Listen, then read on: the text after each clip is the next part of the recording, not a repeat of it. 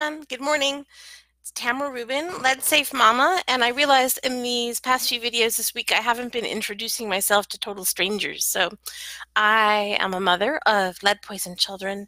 My kids were poisoned in 2005. They were acutely poisoned when we renovated our house, and we hired a contractor who promised to use lead-safe work practices in renovation, but instead used an open flame torch to burn the paint off the exterior of our home, and my children inhaled the fumes and were instantly acutely poisoned. So that's a bit of my background. And since then, I have been doing childhood lead poisoning prevention activities, including consumer goods testing, and I use X-ray fluorescence technology to test things that people have around their homes, mostly that readers send in to me, some things that I grab at their stores, or every now and then things I get at the store or buy online.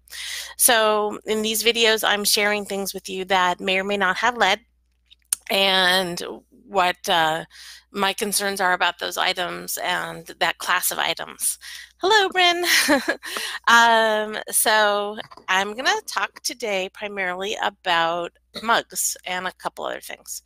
So let's start with Ray Dunn. I have a bunch of these. So these are Ray Dunn mugs from Marshall's last year. And what I found about Ray Dunn is that they can have unsafe levels of lead, mostly in the colorful decorative elements. So this is very low lead in the white. The white is in the like 30 parts per million range, 30 to 40, but the colorful decorative floral elements can be almost 1,000 parts per million lead. In this particular case, it's not necessarily touching where your lip is on the mug, but it's still, a problem for me, because why is a company making brand new product, in this case it was 2018, making them with lead? They don't need to do that. There's lots of alternatives, and we really should have more corporate responsibility, and Ray Dunn is a big company and really should not have this problem. So that's just one example, and that's on the blog, and you can find that on the blog. Another Ray Dunn piece is this one, and it's kind of similar in that the white part, regardless of it's matte or shiny on these, is low lead. Another brand that people have asked me about is the Hearth and Home by Chip and Joanna Gaines. This is one of their pieces that I got last year. Again, I haven't really got that many, and this is on the blog. I thought that this might be high lead because it's got gold sparkly bits, but it isn't. It's low lead, relatively low lead. I still wouldn't drink out of it, wouldn't use it in my home, but you might choose to. I'm sure that it was leach tested at the time of manufacture, and my concern is not what happens at the time of manufacture with a ceramic item like a mug, but what happens long term. I have had I've worked with lots of families in their homes where they've had high lead mugs that they use every day, where there's lead on the inside and the outside. And in those cases, yeah, it might have passed leach testing at the time of manufacture, but 5, 10, 15 years later, after daily use with something acidic like coffee, how do you know it's not going to be leaching? So then we'll go to IKEA.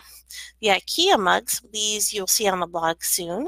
I got different colors, are relatively low lead to no lead.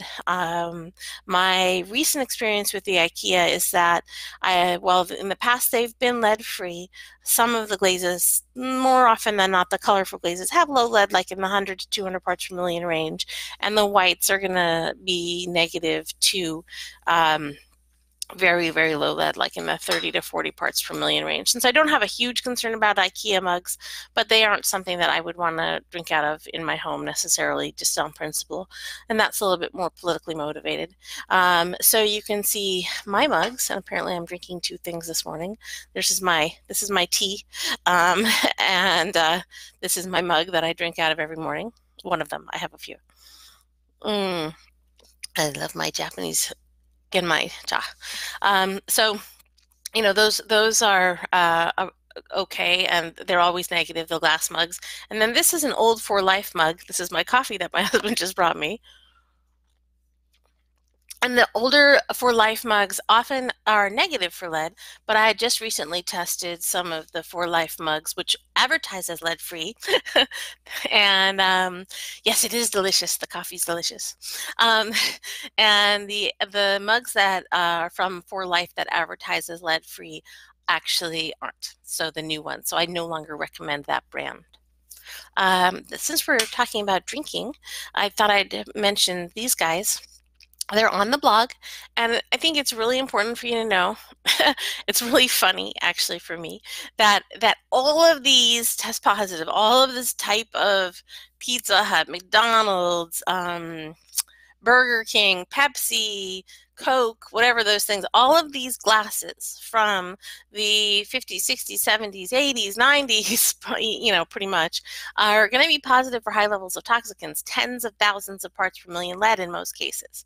And it's really upsetting to me that most people don't react unless they have the exact glass that I post. So I'm like, oh, well, yeah, those have lead. I see the Care Bear ones have lead, but I don't, I have a Smurf one, or I have the Smurf, surfboard one, not the Smurf birthday one. How do I know if that has lead? Well, the Smurf ones all have lead. The Care Bear ones all have lead. They just all have lead. So these are a problem because if you look at this little guy, I have actually several examples, but the colors are very worn from what they were initially, and I will put some up on the blog where you can see the difference between a worn one and a not worn one. And we're talking about a microscopic amount of lead that wears off into your kitchen environment, into your world, into your food. And people are like, well, it's only on the outside. How is that a problem? Well, where does your hand go if it's only on the outside? Your hand touches the outside. Your child's hand touches the outside. And usually you're not like, you're sitting at the table, you're drinking your drink, holding the outside, and then you're eating your apple. And you're not washing your hands in between doing those things. So even if it was only a concern because of touching, that's enough to not have you use something like this. And other people are like, well, it's only a tiny amount of lead. Well, government agencies agree. Hi, Donna Joy. Government agencies agree that there's no safe lead level exposure for children. And any amount of lead can harm a human. And government agencies also agree that it just takes a microscopic amount of lead to poison a child. And so what we're seeing here is a microscopic amount of lead that wears off into your kitchen environment a little bit at a time. So these are definitely a problem, even though it isn't well studied, although there are a couple studies. There's a study from Europe, I believe it's from England or Ireland, and that's on my blog, that shows that there's a potential concern for the lead coming off of the outside of glasses like this. And basically, if you have something like this, only consider it a collector's item. Don't use it. Don't give it to your children. And please consider not having it. I would really prefer to see these chucked. And people are like, well, if you throw it in the landfill, then you're causing other environmental concerns. I'm like, well, I have a post about that too. I have over 2,000 posts on my blog with answers to questions. But if you throw this in the landfill, it's one less person that'll use it, or maybe 20 or 30 less people that'll use it, and then maybe the next generation will be that much more smart in terms of coming up with solutions for disposal of toxic items. We just want to get these out of the hands of our children, and that's the very important thing. Then another thing I thought I'd show you for fun, someone sent me a bunch of these. These will be posted on the blog shortly. This is all basically leaded. If you have anything like this, it's a problem.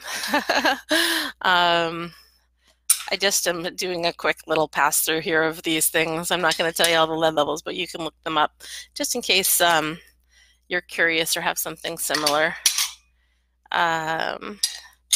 And people are like, well, it's only on the edge a lot of cases. In a lot of cases, the lead is only on the edge of the plate. Well, yeah, but the food doesn't just touch the middle of the plate. It touches the whole plate. And if you think that the food just touches the middle of the plate, you're delusional. It really touches the whole plate. And again, if the lead is wearing off into your environment, it's not just wearing off onto your food. It's wearing off into your dishwasher, into your cooking environment. And I'm not trying to instill paranoia or OCD. I'm just trying to say, hey, get some lead-free dishes. It's super easy. What's the problem? Really not complicated. So, why worry about something? I don't want you to worry about things. I don't worry about these things. I just get rid of them and have very simple, clean, lead-free dishes in my home. One nice example of a lead-free dish that I found recently is this from IKEA. It's this white glass that's kind of like Corelle, and it's a little bit more heavy duty. This particular one has a pattern, but they have the ones without patterns. And I don't know, you can see the glass quality. The interesting thing about these is they have this like matte on the back and shiny on the front, but these are lead free. And IKEA has a full line of lead free white glass products. And here I am, the master of the segue. Speaking of white glass, if you have any of these, please don't use them this holiday season. This is super high lead. Usually these are in the level of 60, 70, 100,000 parts per million lead. And the amount of lead that's toxic in an item intended for use by children is anything as low as 90 parts per million lead in the paint glaze or coating. And I don't know if you can see clearly from this. I'll get a flashlight and do this, but there's little bits of paint missing here. And again, where does that paint go? That paint goes into your kitchen environment. And does it cause acute exposure? Probably not. But it adds to your chronic exposure in your home from all of the sources. And why would you want chronic low-level lead exposure?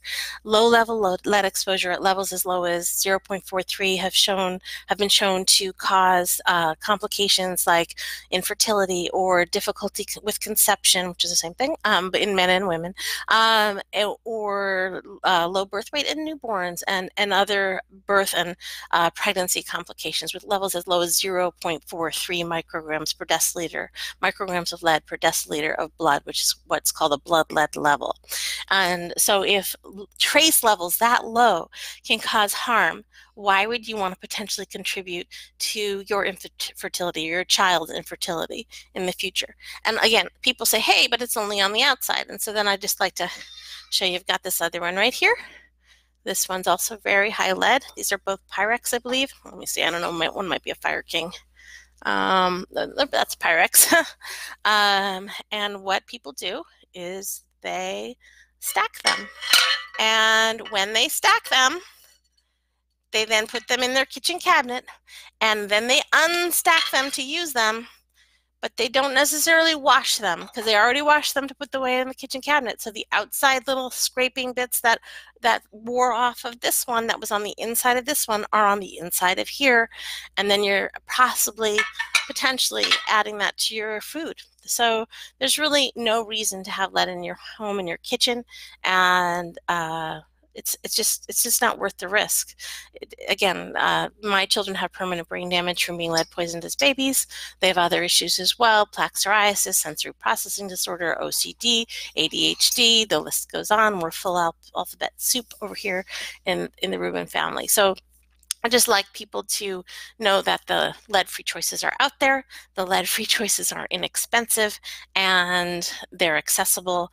And why expose your family just because it hasn't been studied? If something hasn't been studied in this country, that doesn't mean it's safe. That just means it hasn't been studied and there hasn't been any corporate oversight for that particular company or that particular industry or that particular line of products. Anyway, I think that's it for now. Thank you for being here, and I'm trying to line up home visits for the months of January 2020 and April 2020, so please do check out the links for that above or to the side or wherever they are on your version of watching this. I am going to be traveling all over the country seeing families, and I help you go through your home and find what's toxic and what's safe, and then I make recommendations for having a safer home and cleaning things up to be safer for your family. And while my visit isn't cheap because I have to fly to you, usually the solutions that I suggest implementing are fairly inexpensive, and I give you some coaching along the way, and I support you after our visit. So I look forward to hearing from one or two of you, because these home visits help support the other advocacy work I do, the writing I post on the blog and all of that. All right, everybody, thanks for being here, and I'll talk to you soon, and please share this video.